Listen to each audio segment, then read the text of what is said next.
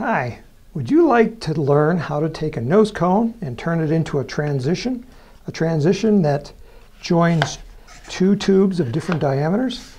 That's what I'm going to show you how to do in this video.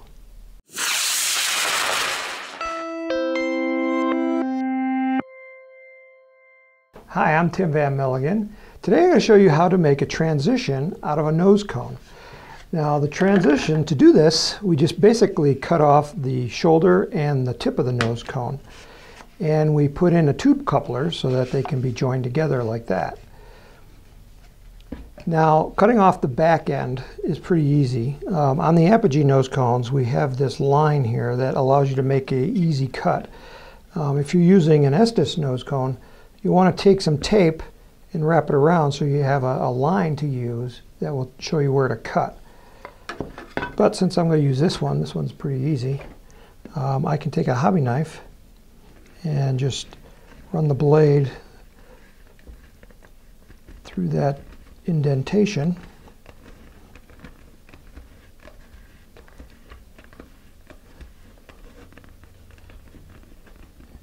And I'm through right here, so you can just kind of squeeze it and it will stress the plastic and allow you to pop it right off.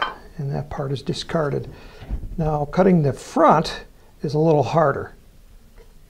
For that, I'm going to take a coupler and I'm going to slide it inside, and I'm going to use where that coupler touches the tube as my cut line. But I don't want to do it from the outside. I want to do it from the inside because of the thickness of the plastic. So how do you see where to cut? Well, you take a flashlight, and I got a bright flashlight here, and you can slide it inside and you can see the line that it makes. Now push it as far forward as you can.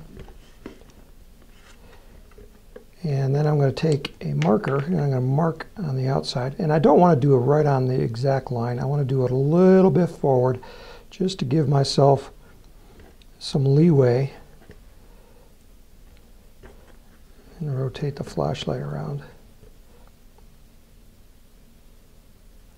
And it doesn't have to be perfect since we're going to be sanding this. Just make sure that that coupler stays in the right spot.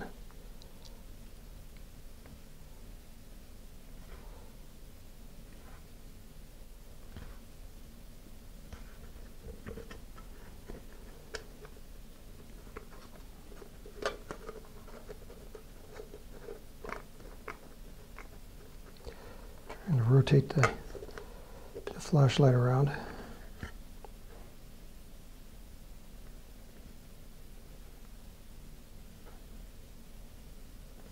Okay, so when you've got it marked, I'm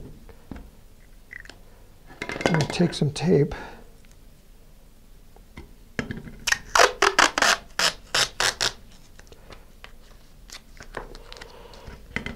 Now the tape is not going to lay flat on the nose cone. It's going to pucker in places. But try to keep it going straight, and then you see where it's starting to crease on the tape. That's okay, just press it down so you can try to keep that straight edge.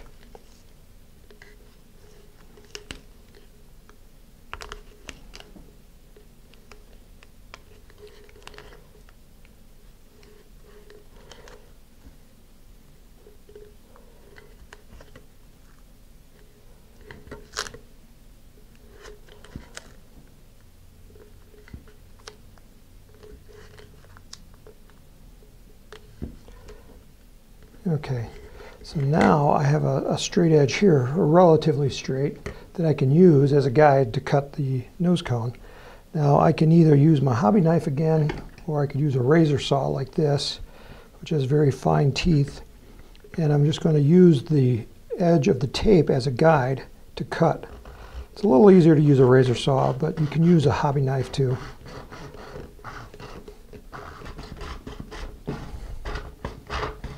Okay, now I'm through.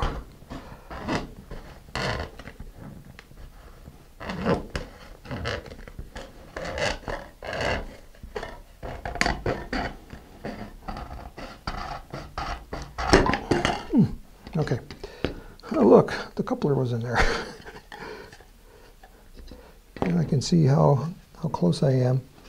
See, it's not perfect, but my edge is not straight either. So at this point I want to start sanding until the coupler will just slide through that hole.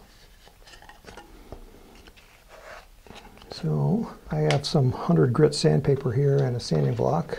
I'm just going to start sanding.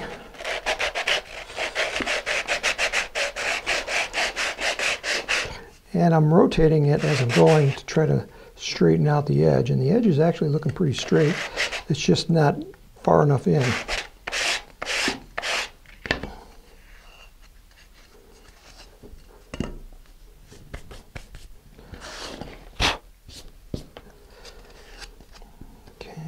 Try my coupler. I'm pretty close. Because it's got so much wall thickness, I can actually sand on the inside too. If you sand too far, you're going to get a nice big transition or big discontinuity between the transition and the tube. We want it as smooth as possible. I can fix this, and I can show you that in a different video. But I'd like to try to minimize that as much as possible. And by doing sanding on the inside, I can eliminate that. So what I've done here is I've just taken a wood dowel and I've wrapped it with some rough grit sandpaper, and I'm just going to sand around on the inside.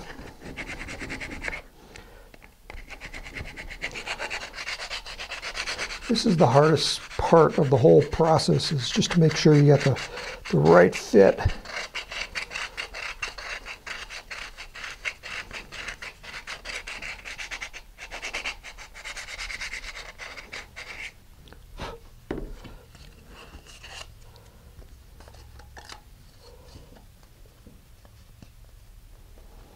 I am really close. I can just barely get it through. So actually I'm going to leave it the way it is. I'm just going to clean up the edge with some finer grit sandpaper. I got some 220 grit paper here.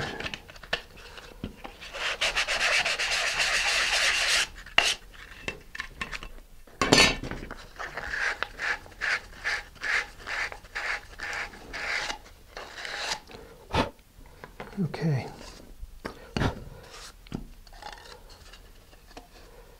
Now, we just can't glue the coupler in there like right now because it can tilt back and forth.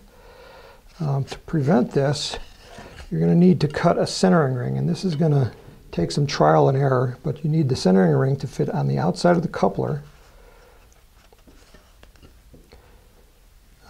like that, and then it needs to slide into the transition like this.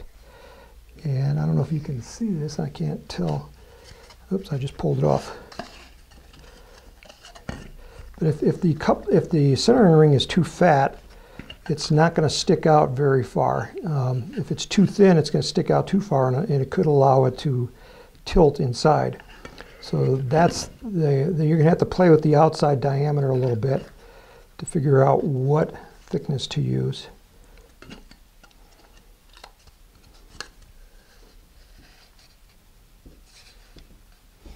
Okay, so it is just touching right now, and I got about that much coupler, which is just about half of the coupler, which is typically what I like. A little longer would be preferable, but this is not bad. So now it's just a matter of gluing it up. I'm going to take some thick super glue. I'm going to glue the ring to the coupler.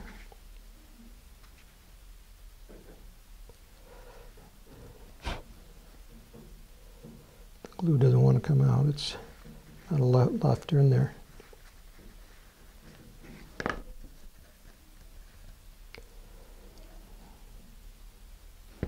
Okay, and then I'll put glue on the outside of the ring also.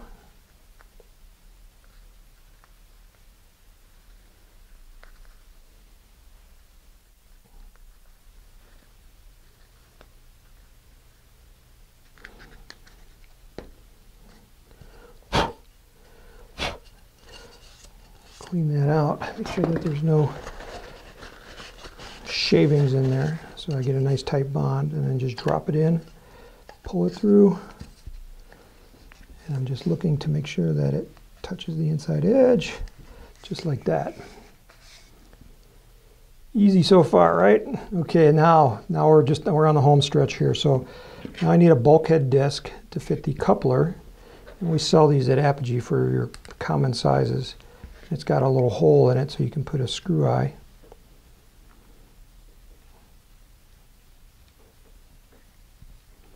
Screw that in and then get some wood glue.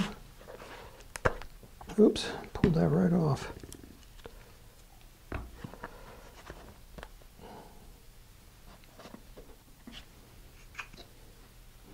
And then you're going to put some wood glue on both sides. Smear that around. When you put in a screw eye, make sure you don't go past the threads, because then you're losing the strength. And then we'll glue the coupler in here. Probably too much glue, but that's okay. Timber!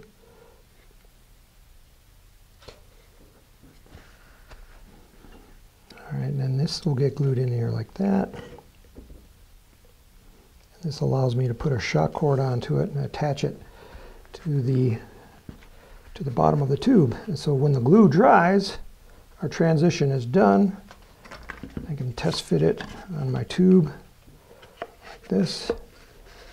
See, I got a little bit of a discontinuity here, and I got a little gap here, which means that my sanding job wasn't perfectly straight. But as I said, it is fixable, and I can show you that in a different video. And then this will go on the front end like that, and now we have a transition from a big tube to a small tube using a nose cone. If you like this video, down there at the bottom there's a like button. There's also a subscribe button.